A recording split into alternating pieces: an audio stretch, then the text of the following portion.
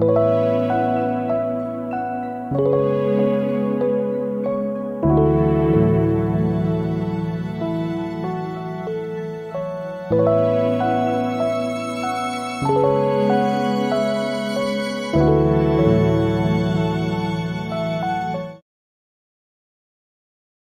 with the Signal Creek team. Hi, Signal Creek team. Can you all introduce yourselves? Hi, I'm Max. This is Dominic, who is not present physically but is in this ball. Yeah. Hi, I'm Ashley.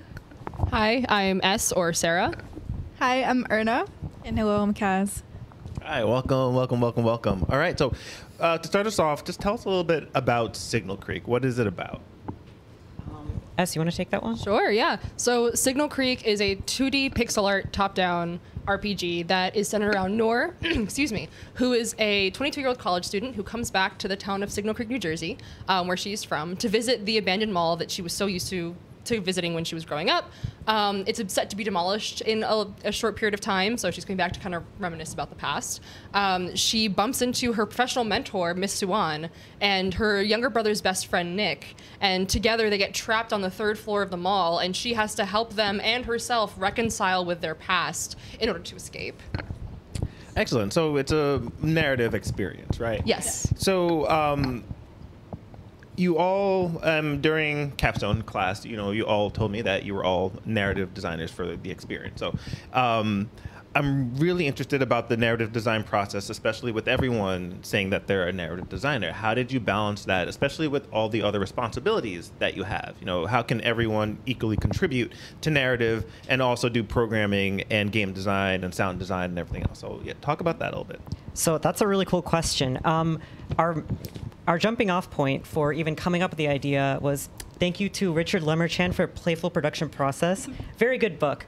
But basically, what he talks about a lot is how to come up with blue sky ideas, brainstorming, ideation. And so it is very much like we all are together in very early stages of brainstorming. And we basically spitball ideas, and we're not precious about them at first.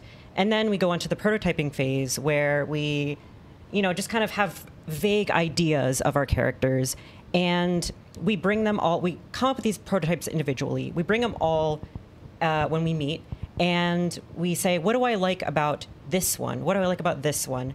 And then past that point, we get into coming up with like the finer details of our characters. And for that, we each drew from our personal experiences, and we found things that we have in common as designers and storytellers, and things where we are unique. Yeah. And if I could just jump in a little, I think it's important to remember that narrative design is not just the story and characters as well. There's a lot of narrative design that goes into environment, into the sprites, and even things like the quests, and choices. So I think, for example, balancing between art and writing, for example, there's a lot of narrative design you can do for environment, or even the way the level is played out. For example, I think the earlier version of the mall was placed very differently because we realized a mall is actually circular, and the feeling of being lost, that's telling a story to the way the player moves through a space. So we got creative, to say the least. And I think also in terms of splitting up the work with the fact that we all want to do narrative design, that we're all narrative designers, it was actually not as hard as it would seem balancing with all the responsibilities, because clearly it's a very text heavy game. So we all were able to step in, do at least some of the writing, and then bounce off each other, and have a couple people do the editing and keep it consistent, but also everyone kind of had the chance to be able to do that. Excellent. That's wonderful. You talked a little bit about the characters, but I actually want to know a little bit more about them, especially Miss Swan, because clearly Miss Swan is older than the other characters, and as far as I know, everyone here on the team is not as old as Miss Swan. so writing the younger characters might have been easier, but tell us a little bit about the characters. Who was the influence behind Miss Swan, and how did you go about writing a character like that? Someone who's, I guess, out of the age range of everyone here. I guess for me personally, when I was thinking about what makes Miss Suwan her work ethic and the fact that she let it consume her life is something that I personally saw in my mom, and I've seen my mom grow a lot over time, and so when I was personally empathizing with her, that's what stuck out to me.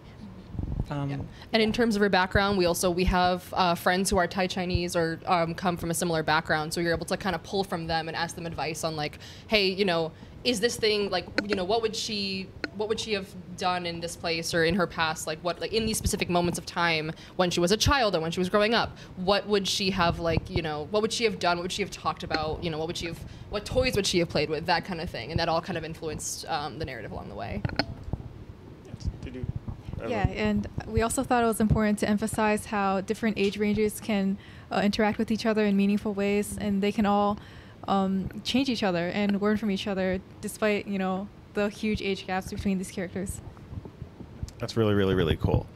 So let's talk a little bit about the visual style and the inspiration for the setting. Is Signal Creek a real place? Is the mall real? Have you been there? But also just the general inspiration behind the visuals for this game. So Signal Creek itself is not a real town in New Jersey. The mall is not a real mall, but there are a large amount of malls in New Jersey. A couple of us are from New Jersey and have been to a lot of those malls. So we have a lot of experience having gone there.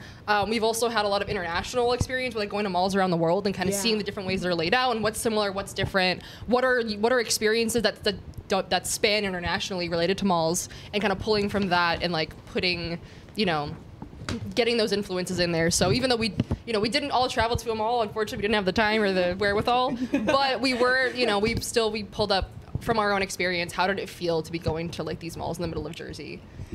Yeah, and we also we really thought about like stores that a lot of people like our age and like people who are, maybe a little bit younger, like also have heard of and like have experience with. Like we thought a lot about like, how do we design an experience that, obviously having like very weird elements, but something that's also like very nostalgic, because nostalgia is like a huge part of our game. So actually, I want to talk a little bit now about the play testing for this game, because I think seeing it through the 2-semester capstone, I think it does a really good job of resonating with real life situations and connecting with people on a bunch of different levels. So I'm really interested in hearing about how people came away from this game after playtesting. How are they feeling emotionally? Was it different? Was it all over the place? Yeah. So I teach middle schoolers, and they were very helpful with the playtesting process. So like every week I would show them like a version of the game just to see like how kids, like people younger than us, feel towards it, because they are like super into like RPGs and they see it from a different lens than like us developers do, and even people who are in the game design sphere would. And we got a lot of good feedback about like things that they want. Like something that was really funny was right after the intro, they were like, when is the violence going to come in? And we're like, okay, we see what they're interested in. That's cool. Or I have a crush on Nour, which was like very, that very was really satisfying. We peaked with that one. So then you put a bunch of guns in the game, right? Yeah. Quest.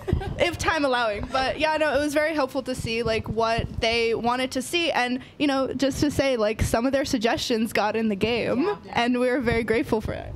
Great. So I think we are out of time. So real quick, can you tell us where we can find the game and the team, I guess? snacktimegames.itch.io/Signal Creek. Awesome. Thank you. Thank you. See you in a bit.